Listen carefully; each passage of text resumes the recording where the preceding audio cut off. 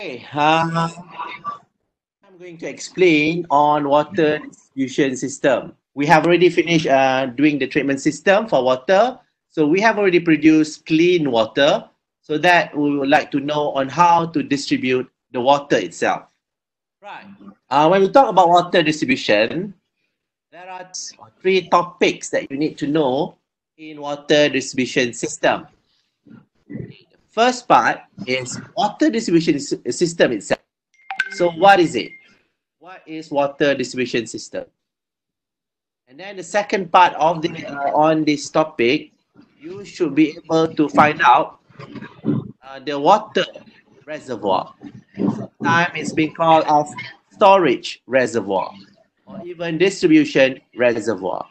So when we talk about knowing or understanding the water reservoir or storage reservoir, we basically would like to find out the volume and also the pumping rate of the reservoir.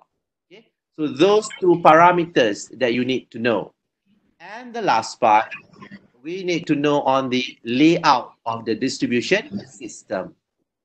So it seems very similar to the first part, also the third part, okay, water distribution system and layout of distribution system. Even strange enough, both of them they are very basically divided into 3 points. Okay, for water distribution system, they have 3 points, and layout of distribution system also have got 3 points. So you should be able, let's say if you find out a question, an examination question, or even test, okay, asking you on the water distribution system, you should answer correctly. These are the 3 points that you need to know. But give your answers, I mean. But if the question asks you on the layout of distribution system, so there are another 3 things that you need to know or you need to write down as your answer. Okay, so do not get mixed with the question. Sometimes they are asking you on the water distribution system, and another time they may ask you on the layout of the distribution system.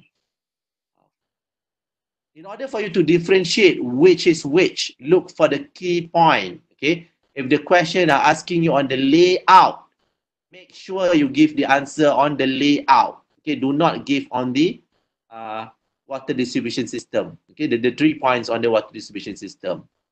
Okay? And if the question are asking you on the water distribution system, then make sure that your answer are answering the water distribution system and not answering the layout of the water distribution system.